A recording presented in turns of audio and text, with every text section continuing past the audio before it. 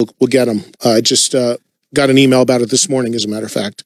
A couple more quick things here. Scorpions singer Klaus Meine has undergone emergency kidney stone surgery, ouch, in Melbourne, Australia, which had forced the band to postpone a Saturday night concert in Sydney, Australia. The rock frontman tells fans via social media, quote, "It was a very painful attack. In the hospital, they removed the stone and put in a stent. Can you imagine how I feel right now?"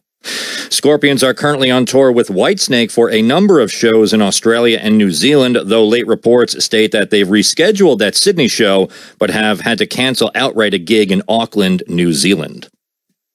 Yep, good. Well, Klaus, and that was some unfortunate news that came down, but he's posted a picture on his social media of him giving the thumbs up in his hospital bed, so I'm assuming he's feeling better, and that's a good thing. He can't be in too much pain.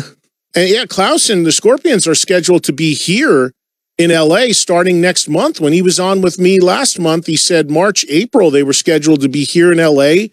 recording a record. Yes. So hopefully as soon as he's feeling up to it, he should be getting on a plane coming here to Los Angeles to make a new Scorpions record. And that's ahead of the Vegas residency in July? Mm-hmm. Yep. Hopefully we'll wrangle those guys. I told Klaus when he was on, if you guys were listening, we got to do an LA invasion with him. Hopefully we can make that happen. And Judas Priest have plotted out a 50th anniversary tour with arena and theater dates set for the U.S. this September and October. They'll receive opening support from Sabaton. Priest were originally set to tour later on in the fall in Europe with Ozzy Osbourne. On the latter is now canceled. No more tours to tour. I'm sorry, Ed. I'm dealing with Luke, who's not here yet. What were you saying about the priest thing? The priest, yes, the tour. So that was announced. Where the hell is obviously, Luke? He says he's late, but then that runs into someone else's time. And I told him we had a certain window. This mofo really is a rock star. He is living it up in LA. He's going to come walking in here with his cape. Bottle of Jack Daniels in his hand. Hey, the party's here. How's it going, Eddie, my old chum? Priest 50th anniversary tour. Mm-hmm. I've told you my thoughts about any band jumping the gun on anniversaries. I understand Judas Priest may have formed in 1970 in some high school or something in England. We all think of Priest really starting around 75, 76, because most people, including myself, look at anniversaries of the year the first album came out. But more and more bands are doing it a little earlier than that because it's a good marketing angle. It's another marketing hook. You know, I ran looking down the Priest dates. There's some things that jumped out at me. First of all, the opening act is a band called Sabaton. Now, Judas Priest have the venues they're playing on these dates are wildly different in size. They are. There's a couple arenas, and then there's a couple theaters, and then I believe a casino too. Yeah, so it's a very different mix of sized venues. And if we're being honest, Judas Priest's draw in America has always been somewhere as a straight headline. I would think now somewhere around, 4,000 to 6,000 people. When they go into arenas, they usually pull the stage up or have to close upper levels or whatever.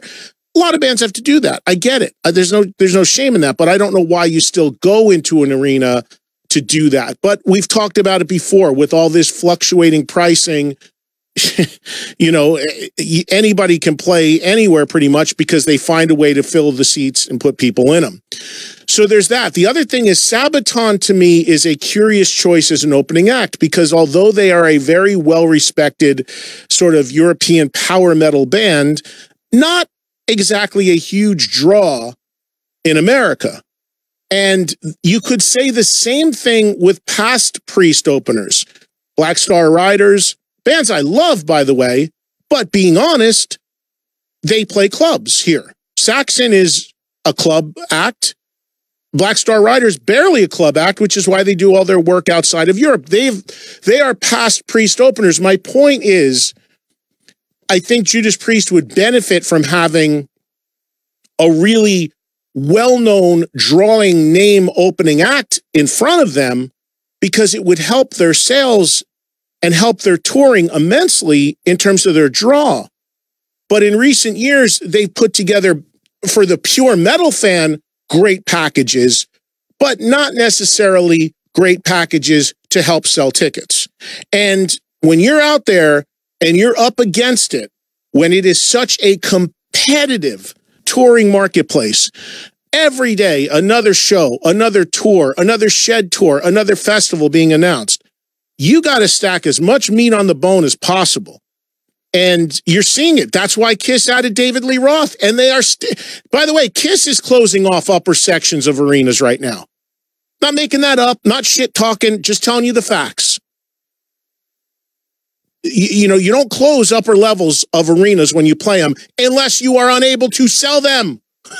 There's no other reason for it. You don't put on a name opening act on a tour and pay them unless you need them to help you sell tickets at that point in your career or tour. There's no shame in it. Everybody's doing it.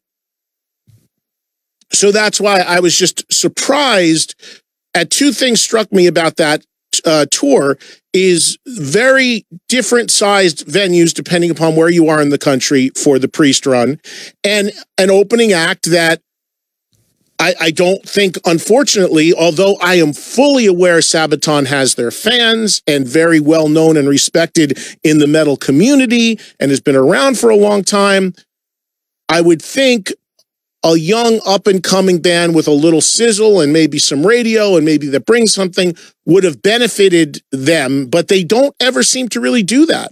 Same with Saxon and Black Star Riders. I love both of those bands, but they don't bring really a big sales push to the events. So wish him nothing but the best. The other thing that's interesting is the ad mat that came out continues to show Glenn Tipton. And we all know KK is not involved and has not been welcomed back for it and is now going to do his own version of Judas Priest. But Glenn Tipton, man, I hope like hell he can do some of these shows. We'd love to see him. But we all know he really has not played much recently. I know technically it's still his band. I know technically they're still, he's still going to have his imprint on another record. But fans have asked me about that. This morning when that press release went out, I heard from a number of people and they said, hey, Glenn Tipton's in this ad. Is he going to be playing with them? Unless Glenn has made a miraculous recovery, which, man, I would love to know if that's the case because that would be wonderful news. I can't see him being all that involved in the tour as far as playing live. I know for a while they had him coming out during the encore. Yeah, for a song or two, but the last run they did, he didn't come out at all, or maybe at one show. So he's dealing, again, another guy, as we're all getting older, dealing with serious health issues here. And I think the viability of him really touring at this point is pretty remote, but he is being marketed in the tour poster for this run. Well, hell, Ozzy is saying he still wants to go out and tour once he's feeling better. It's absurd. I mean, it's absurd. Look, anybody can do what they want to do.